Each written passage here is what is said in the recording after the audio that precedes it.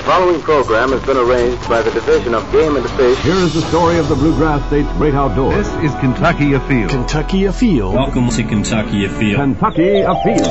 More than 50 years. And still fit as a fiddle.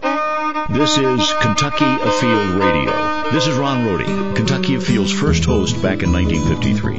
Now, I'm proud to present Charlie Baglan. Thank you, Ron Rohde. It's cold outside, and I have no desire whatsoever to go swimming. I don't even want to be caught in a cold rain. But what if you fall into water this time of year? Water's cold. In our program today, we look at the cold subject of cold water survival. Marine Law Enforcement Officer Shane Carrier and Boating Education Coordinator Zach Campbell for the state of Kentucky join us as we go inside outdoors on Kentucky Afield Radio. I never knew I had an artistic flair until my best friend put a paintbrush in my hand. More people are finding hidden interest because someone first took an interest in them. Most of my groceries come from my garden. My neighbor taught me how. If you're a sportsman or a sportswoman, who's the hidden hunter in your life? Asking someone to come along just might create lifelong interest. It'll be a great trip. Got your camo? Take aim on sharing a tradition. Got it. After all, someone did it for you. Google Kentucky Hunting to learn more. Kentucky's Nature and Wildlife Fund. You see it as a contribution option when you prepare your state tax return. But you also see it as songbirds and wildflowers. You can see it in clear flowing streams. Sometimes it's so secluded you may never see it at all. But if you only see it on your PC as you prepare your taxes, that's good too. Google it and see the difference this fund makes. Kentucky's Nature and Wildlife Fund. The natural tax shelter. You're listening to Kentucky Afield Radio. My name is Charlie Baglan, and you know one thing. Winter isn't the time for pleasure boating. But some adventurous types still like to get out and boat when it's cold. Kayakers, for one. I used to be one. Whitewater canoe, duck hunters, fishermen. Today, we're talking about the subject of cold water immersion. I hate cold water. That's just one thing I hate in life is being even splashed with cold water. I don't even like a cold shower. I don't like a squirt gun. I don't like being hit with a water hose, while you're washing the car, funning around.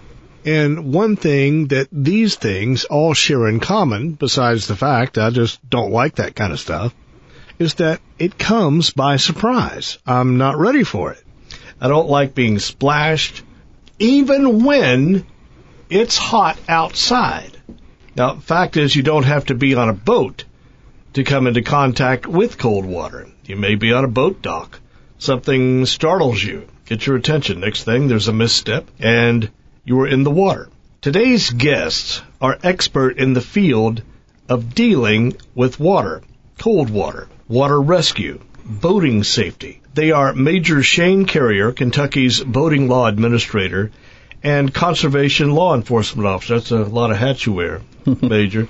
And Zach Campbell, Kentucky's boating education coordinator. Zach, welcome. Thank you. Glad to be here. This is not the time of the year to fall in the water.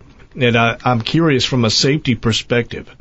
I don't really know where to go with this other than to say, I hope it doesn't happen to you. And if it does, are you a goner? Well, it's like most things in life, you want to prepare. If you're going to be out on the water, you need to know some of the things that are going to keep you safe if the worst does happen. The most important thing, whether the water's cold or whether it's warm, is to have your life jackets on board. I mentioned a minute ago that I was, once upon a time, a kayaker. And a friend of mine who is one of those dyed-in-the-wool, I mean, it doesn't matter any time of the year, he will be out there doing this. And he had a plan, he had a formula. He said if the water temperature and the air temperature added together equal at least 100, he'll go. I guess my point is, how cold is cold water? It's defined as below 70 degrees. If you're in it long enough, you can start to get hypothermia over a matter of time. So a lot of people think cold water, really freezing cold water is what's going to affect you. Below 70 degrees can really start to bother you. I was at the beginning of the week actually in 49-degree water. we were doing some pictures for the Kentucky Afield magazine, and being the team player I am, decided to be a model. So we got me out, threw me in the water, wearing my life jacket. The pictures are illustrating things that would save my life. Obviously, the Kentucky Fish and Wildlife officers were the main reason that my life would have gotten saved in these pictures. But wearing my life jacket, and I was portraying a duck hunter, a waterfowl hunter, whose boat had gone under. So one of the main things, besides the life jacket, is I wasn't wearing waders. So there's a lot of things you can do to protect yourself. The people who this will most likely affect, who are probably the biggest listeners to this program, would be sportsmen and women, people who like to fish, people who like to hunt, people who like to boat. That is correct. Now, let me ask you, Major Carrier, do you run into this in the field or on the lake or on the river where these sportsmen and women really don't see themselves as boaters and all this boating safety malarkey just doesn't apply to them? It's very common, unfortunately. And you are correct. Most of the people that we will see on the water this time of year are sportsmen. We have some cold water fishermen that like to get out and brave the elements. They'll fish all winter long, as long as there's, the lake's not frozen. We will have a tremendous amount of duck hunters that will take to our lakes and streams during the winter months. We don't have as many recreational boaters. I have seen skiers out. Skiers? It's not uncommon for them to wear a bodysuit and ski during the winter months, but it's rare. It's geographic specific. Some lakes will have a ski club that will try to ski through the winter months, but primarily it's our sportsmen. And what I've noticed is they are concentrating more on their quarry, ducks or fish, and they get distracted by what they're doing, make sure they have all their decoys, all their equipment's in order, and they forget about the boating aspect of it and exactly how much danger they could potentially be in because of the cold water. I don't want to pick on people who hunt ducks and fish in the winter. That's perfectly legitimate pastimes, and they can go and they can do well at it, and they love their day. That's absolutely correct. They just need to be conscientious that the water that they're out there on during the winter months participating in these sports is entirely different than what they've spent this summer, maybe recreational boating with the family, swimming in those same waters. If they end up in those waters during these winter months, the outcome could be significantly different. They're going to notice the onset of hypothermia very quickly. It's going to affect their swimming ability. They're going to have a lot more clothes on to stay warm just because of the elements.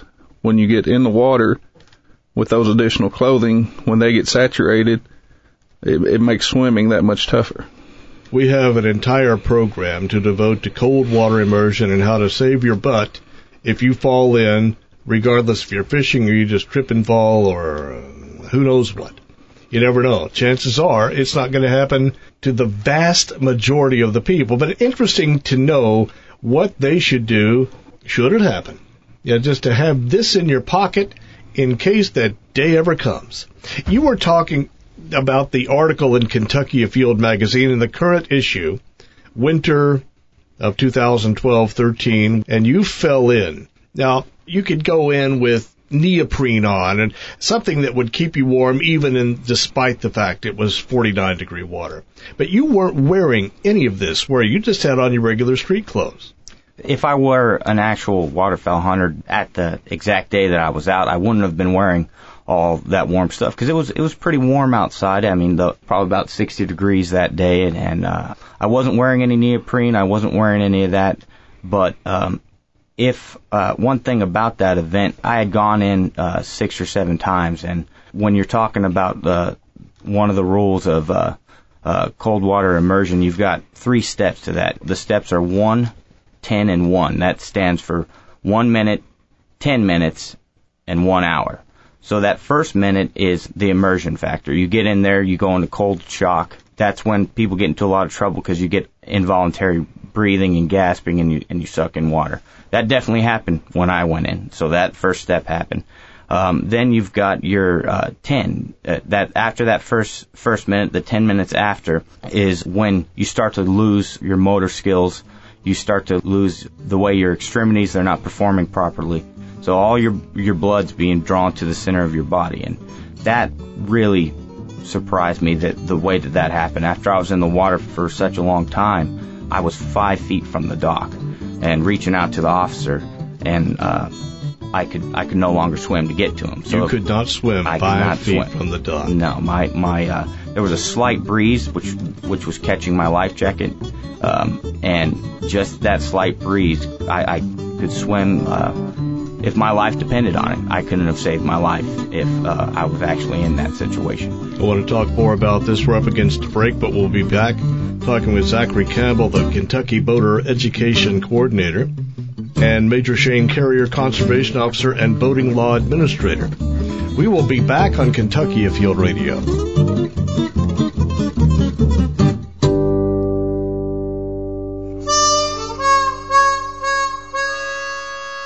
Listening to Kentucky Afield Radio. My name is Charlie Baglan.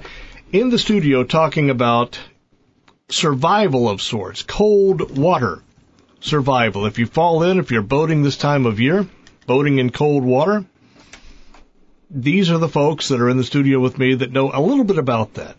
It's Kentucky's Boating Education Coordinator, Zachery Campbell, and Major Shane Carrier, Conservation Officer, and also serves as Kentucky's Boating Law Administrator. Here's something interesting to keep in mind. It may be January. It may be February or March. It may have a sunny day, and it may turn off to be beautiful. Exactly. That water is still cold. Yeah, the warm days that we experience in the winter doesn't change the water temperature. It doesn't warm up that significantly, that much during these warm days. I was down at Kentucky Lake yesterday, and lots of boaters out, lots of fishermen, crappie fishing, but they need to realize that water temperature is still, 48 to 52 degrees, which is still very, very dangerous if they fall into it. So, Zach, you were talking a little bit in the break that you would expect boating fatalities to occur when there's more boats on the water, more crowded, like a busy highway of sorts. Your summer months and your early fall months, that's where all the boating recreators are out. They're out having a good time, and the water's warm, but there's a lot of traffic. So you would expect that most of your fatalities and accidents happen during that time. And like you said, Major Carrier, it's the water's still cold at certain types of the year, and one of the most dangerous times of the year is spring. Everyone looks around, and the birds are chirping, flowers are blooming, but it takes that water a long time to heat up, and the water's still really cold. So I went through all our Kentucky boating fatalities accidents from 2003 to current, and I broke it up in between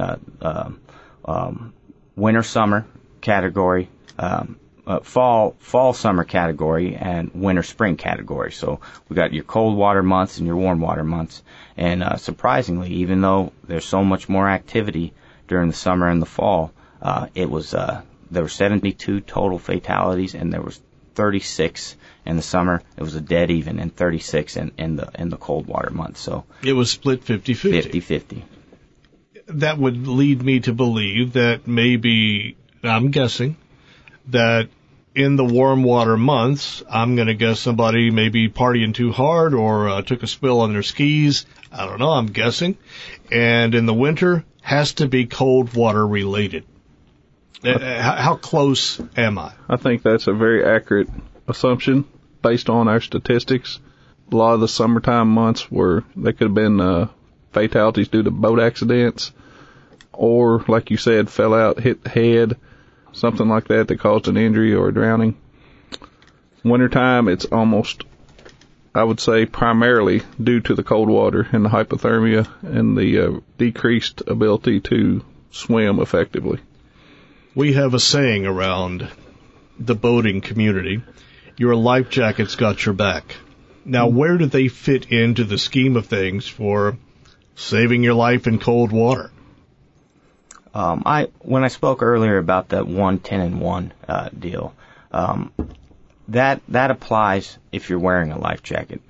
You can survive that 1 minute. You can, if you're not wearing a life jacket and that initial cold water shock, you can suck in water and go under right then. So when you fall in, it is such a shock to your body. Mm-hmm.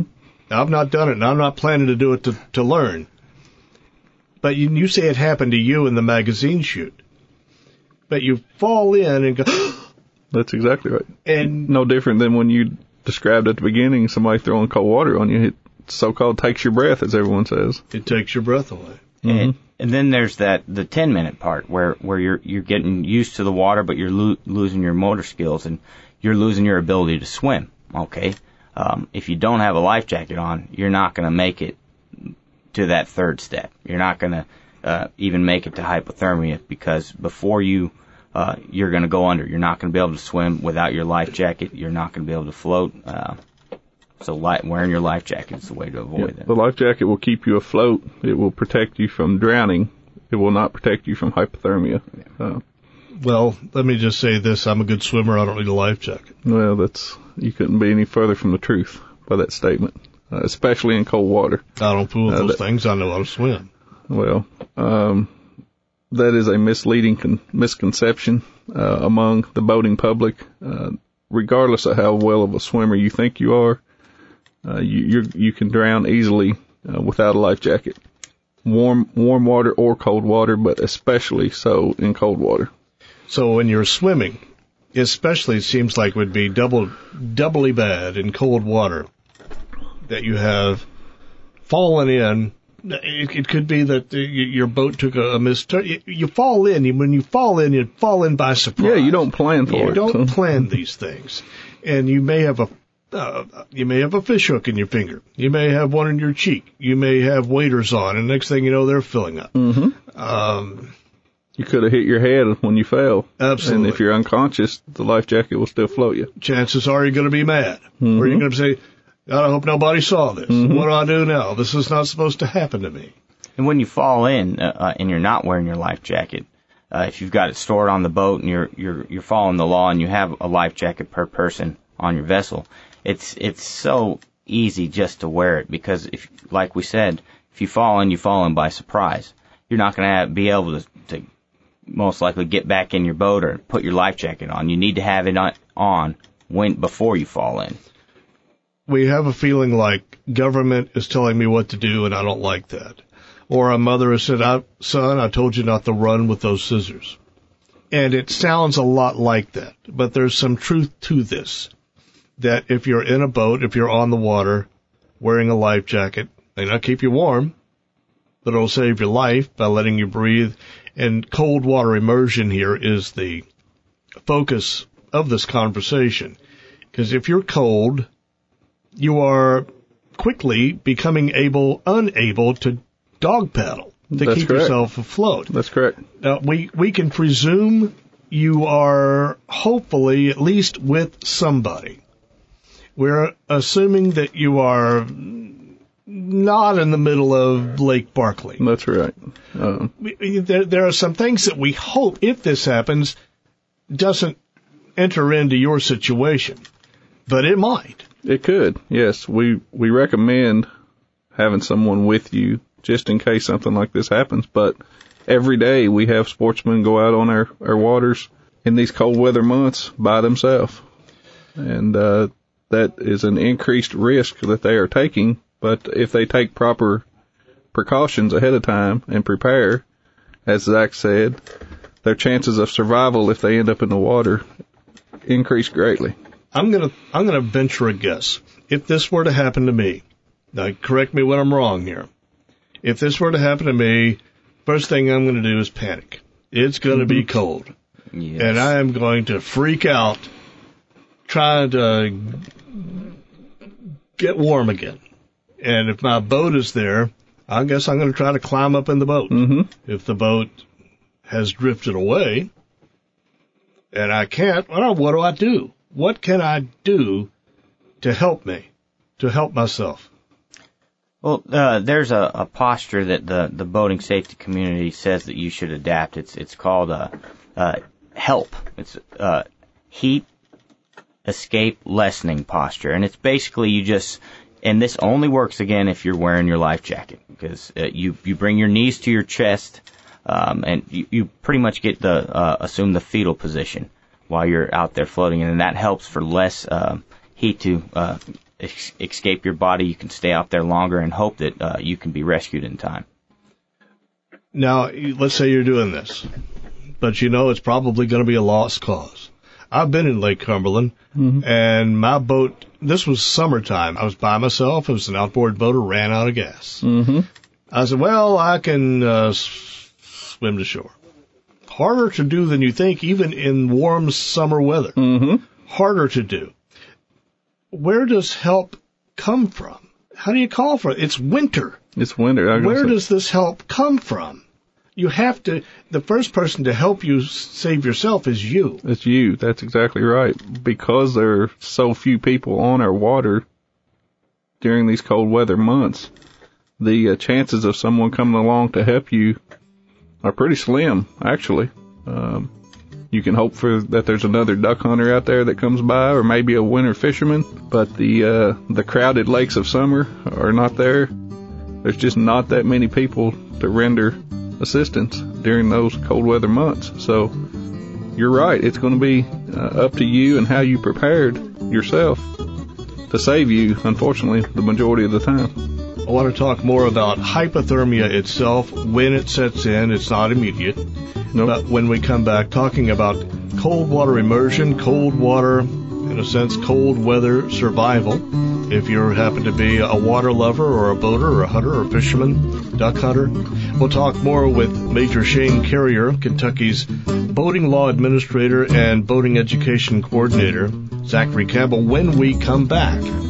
This is Kentucky Afield Radio.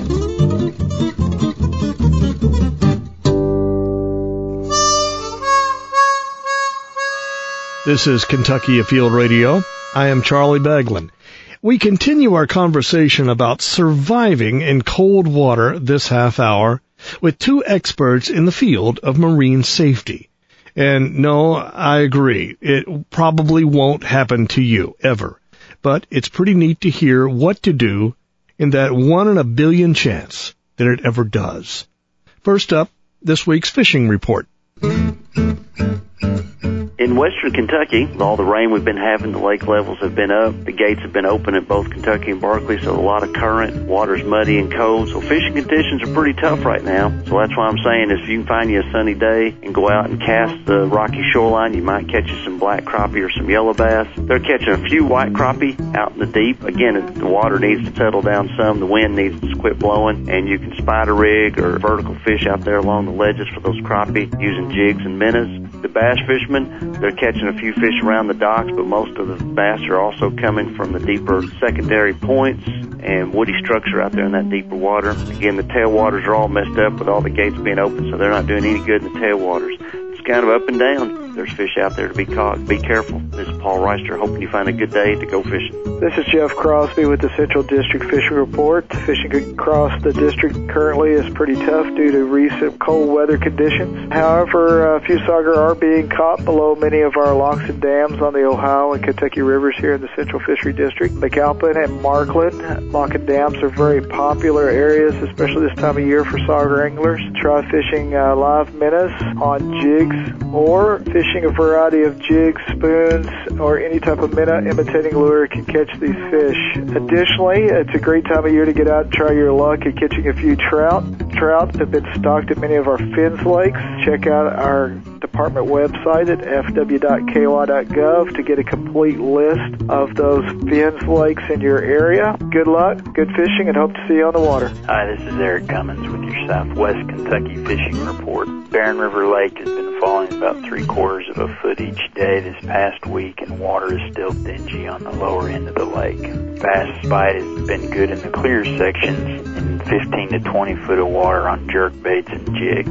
Likewise, crappie have been good in about 12 to 15 foot of water near drop-offs and structure. At Green River Lake, the lake is at winter pool. Bass bite is fair on jigs, jerk baits, and swim baits. 15 to 25 foot of water. Don't forget to pack a float and fly rig for smallmouth fishing on chunk rock banks and slides in the lower half of the lake. Muskie fishing also has been fair in the backs of coves with colored water on jerkbaits and lipless crankbaits. If you're on the water, be sure to keep that life jacket on all day, and as always, good luck and good fishing. 50-degree water, 50 minutes immersion, 50-50 chance of losing your life. You need to know what to do to save your own life, because there may be no one else around to save you. More on the topic with our guest after the break, next on Kentucky Afield Radio. In a world ruled by ducks, duck hunters, take note. Statistics show that each year, more hunters die from drowning than from gun mishaps. Hey, Larry, let's get started. The ducks are waiting. I know. I just feel like I forgot something. No, we got it all. Guns, shells. What'd you say? That wasn't me. We got the boat, hot coffee. What could we possibly be missing? Duck season is upon us, and the law requires that hunters have a life jacket for each person in the boat. It's also a good idea to wear them. In the cold waters of duck season, a fall overboard can cause your muscles to stiffen, making it nearly impossible to swim or stay afloat. And that's before hypothermia sets in. So bring and wear your life jackets. That's what we forgot. A message from your Kentucky Department of Fish and Wildlife. You're listening to Kentucky Afield Radio. My name is Charlie Baglan. In the studio with me are cold water experts, boating experts, Major Shane Carrier with the Kentucky Department of Fish and Wildlife's Law Enforcement Division, and he is also the boating law administrator, so if it has to deal with the boating law in this state, it passes your desk, doesn't it, Doc? It does. And Zachery Campbell, Kentucky's Boating Education Coordinator.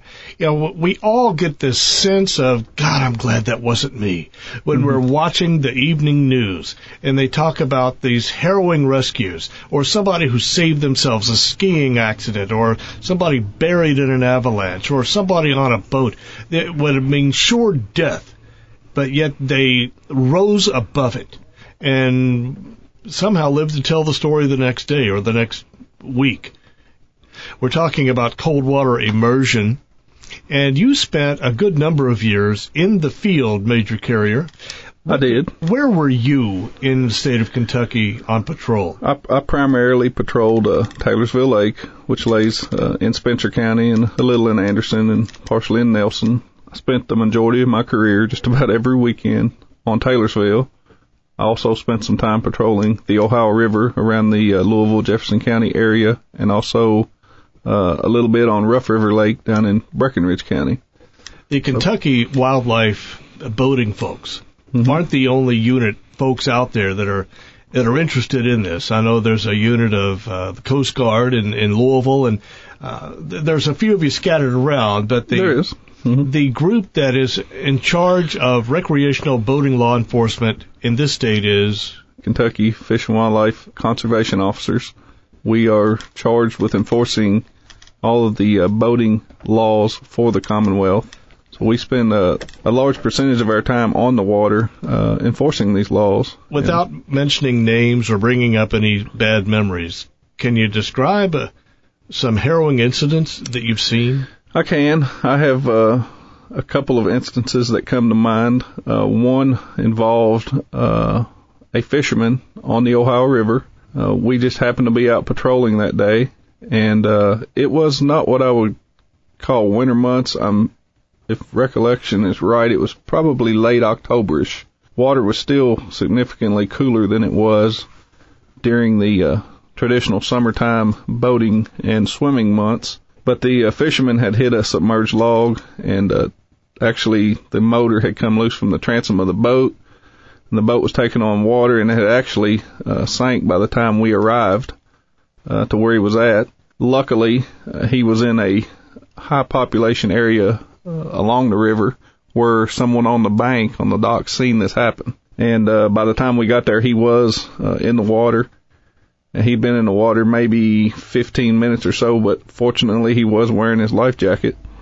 But by the time we got to him and got him out of the water, we could already see the onset of hypothermia. Water temperature was probably 65 degrees, which sounds relatively warm, but no longer than he was in the water, we were already starting to see the effects of it. He had extreme chills, was already, color was leaving, extremities were numb. He couldn't.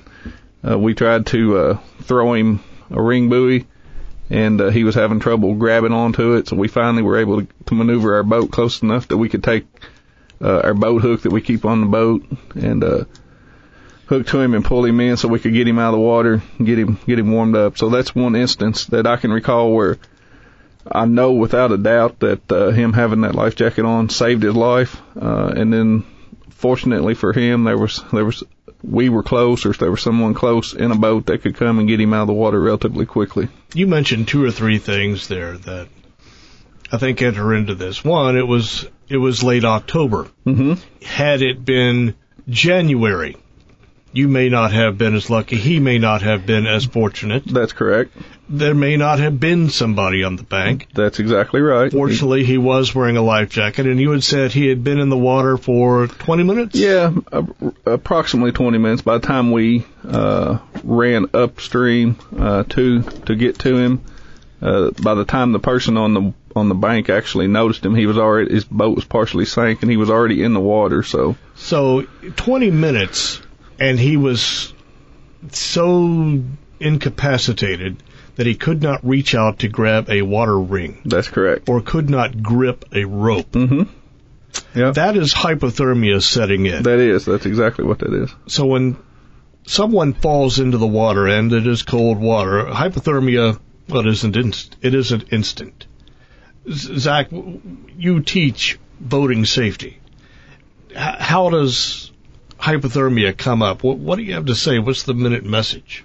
As I spoke before about I'm bringing up that good old 1, 10, and 1 again. After that first 10 minutes, depending on how cold the water is, like you said, Major Carrier, that took 20 minutes. After that first 10 minutes, you can start feeling the effects of hypothermia, and then you have it up into around an hour, depending on how cold the water is, and you can actually lose consciousness with the hypothermia. Once you get in, you start to lose the use of your extremities. You can go into shock. You can be out there floating. You can become disoriented. And say your vessel goes under, your boat goes under, and there's still it gets swamped, and still a portion of it floating. Instead of trying to swim to safety, because as we've spoken, most likely you're not going to be able to swim in a short amount of time. It's good to get up as much of your body out of the water as possible and climb up on that vessel, because the air is much warmer than the water, and you can actually last longer until help arrives.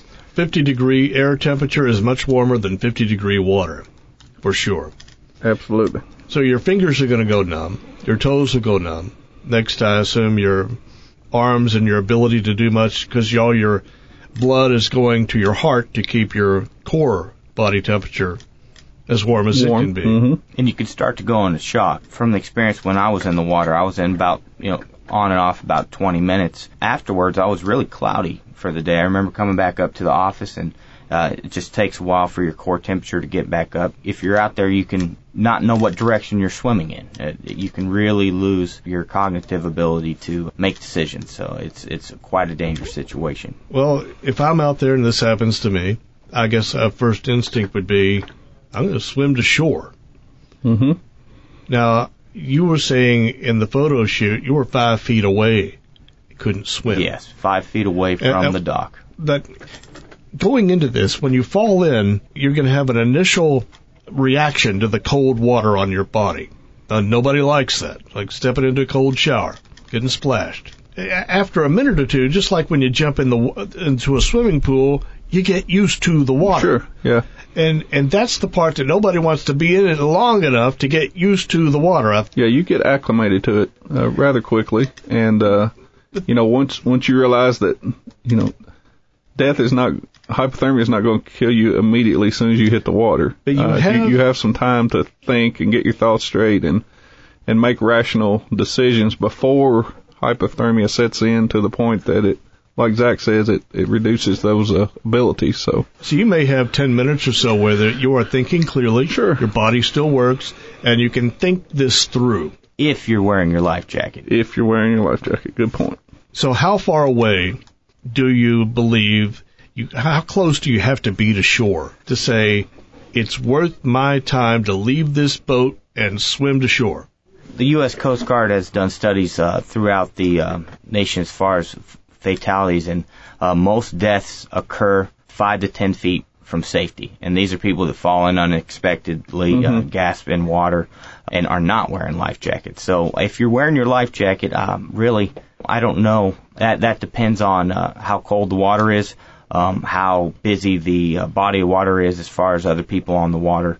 If you have, if you've made a float plan and people know that you're out there, people know where you are, where you're located, all those aspects fall into that. Sure. Each situation is going to be different, and you're just going to have to make a conscious decision. If you got your life jacket on, the chances of you drowning should be, tremendously reduced. So now you're to the point, do I leave, if my boat is partially floating, if it's giving me some flotation on top of my life jacket, do I leave it and go to shore, or do I stay with it and hope help comes? So those are the things you're going to have to look at and make a conscious decision, because you need to get out of the water and dried off and warmed up as soon as possible. So, I am guessing that sometimes the shore is a little farther away than you think.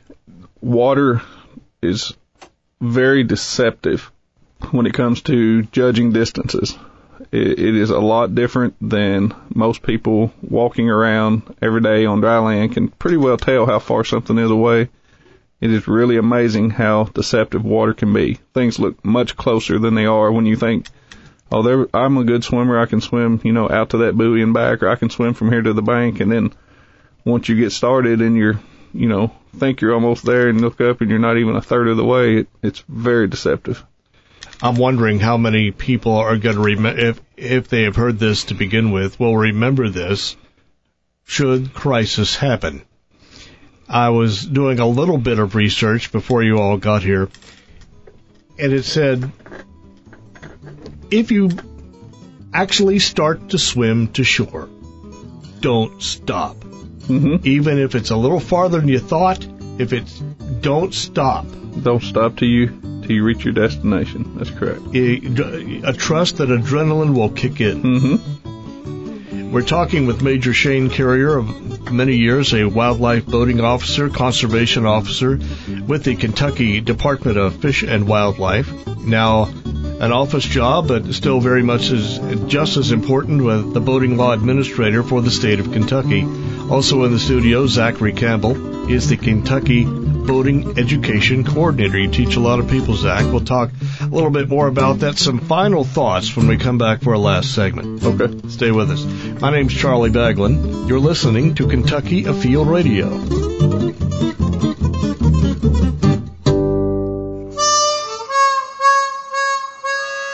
This is Kentucky Afield Radio. I'm Charlie Baglan, talking with Major Shane Carrier, conservation officer and boating law administrator, and cold water survival expert of sorts, seeing what happens when people don't do it correctly, and Zachery Campbell, a boating education coordinator for the Commonwealth of Kentucky. We have been talking this past hour about cold water immersion, cold water survival. It could happen to you if you're out ice skating on a pond and you break through the ice. Or it could happen to you if you're out fishing. It could happen to you if you're out kayaking. If you're hunting waterfowl. Did you just cite a statistic a little bit ago that waterfowl hunters, I don't want to pick on waterfowl hunters, but if that is the body that is predominantly using our waterways when it's cold. It is. We're talking to you. This could help save your life, make your hunting day a little bit better than it might otherwise be. Absolutely. Yeah, the U.S. Coast Guard statistics show that waterfowl hunters, more of them die each year from drowning or hypothermia than what most people would think would be firearms-related accidents, because they're involved in a hunting sport, but actually it's drowning. It should be said, hunting is a safe sport. Fishing is a safe sport. What we're talking about when things will inevitably go awry. Absolutely. And it can happen to you. It can, just because of the environmental factors that we are forced to operate in to participate in these sports. They add an extra element to the whole survival aspect of it. My hat's off to anybody that will go out in a boat. And buddy, I've done it. My hat's off to myself. But you all boat recreationally in the winter? You go fishing? Are you all out there? Could this happen to you? I'm a big fisherman. So. And I'm a big waterfowl hunter, so I can relate from both the my occupation and from my personal experiences being in situations like this. I spend a lot of time on the water in the winter months. So we've established that if this happens to you, if you fall in, the best thing you can do is, one, wear a life jacket. Have your life jacket on and get out of the water as soon as possible and get dry clothing on, get warmed up to prevent the onset of hypothermia. And Zach, you're saying even if your boat is 3/4 of the way underwater, climb up on top of whatever's left of it. Yes, to get most of your body out of the water. Yes, and I'd like to also state that the best way is to prepare and make sure this doesn't happen. So there's three main steps you can take to keep yourself safe on the water. Say you're a fisherman in the winter or a waterfowl hunter. Especially on the waterfowl side again, you don't overload your boat. A lot of the accidents, you can attest to this, Major, is that the waterfowl hunters have so many equipment that they overload the boat.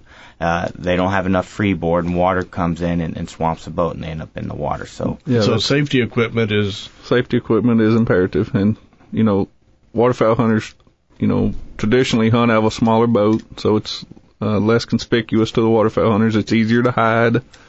It's probably not a boat that they use on a regular basis throughout the year. So it's smaller. They're carrying more equipment. They've got dogs. They've got decoys. They've got guns. Smaller boat. And they may have an inkling to leave maybe some of the required safety equipment behind, thinking, well, we don't need that. It doesn't apply to me. Doesn't apply to me. And it couldn't be further from the truth, because they probably will need it worse in those situations than they would have in the summertime in their recreational boating. There are life jackets you can wear and hardly ever see. Absolutely. What's the minute message on belt packs and personal flotation devices and such, Zach? Well, with technology these days, we've got these great options. That a lot of the complaints for fishermen that have to cast or waterfowl hunters that have the gun up against their shoulder is that the life jacket can be somewhat cumbersome and get in the way. We've got inflatable devices now where you've got a normal life jacket that you put on. It's very light and thin. You barely even notice that it's on. Mm-hmm. It's a vest type. Yes, a vest. And you've also got a belt pack that you can wear. And both of these models, you fall in the water, then they inflate. They have a cartridge, a CO2 cartridge that goes off and inflates the whole thing. It's a great way for waterfowl hunters and fishermen to not get their life preserver in the way when they're trying to do the sport they love. And even our officers use the inflatable vests. They're a great new thing in technology. They are, and I would highly recommend that if they're looking to purchase one of these, that they offer a manual inflatable type and an automatic. The automatic adds another element of safety in the event that if you fall into the water and you could potentially hit your head on the side of the boat or whatever it may be and knock yourself unconscious. The automatic will still inflate. It's water activated, which will inflate and keep your head above water when you're wearing the vest type. Even if you're unconscious, it'll save you. Of course, it's not going to happen to me. And anybody listening, well, that's great, but it's not going to happen. It doesn't really apply to me. I'm not going to be there. I'm not going to do that. It won't happen to me. For some reason, I'm impervious to crisis in my life. This is taught under your program, Zach, of boater education. Where are these taught? Who should take them? It's advised that everyone take the course. They can be taught online. We have them online. You can take them, get your boater education blue card. Our officers teach them every year. So there's multiple opportunities for the public to take the course. Is there any final thought that you would want to leave folks with? Your life jacket's got your back. And we can't stress enough to wear your PFD. It's going to aid you in surviving.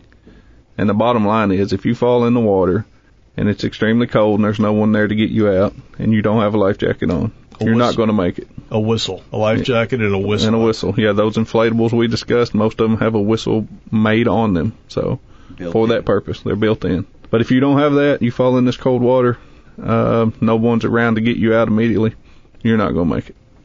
Last question. Do you text and drive? No, sir.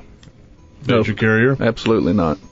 There is more online to be found out about cold water immersion and boating safety from any number of sources. Now, the official website is fw.ky.gov.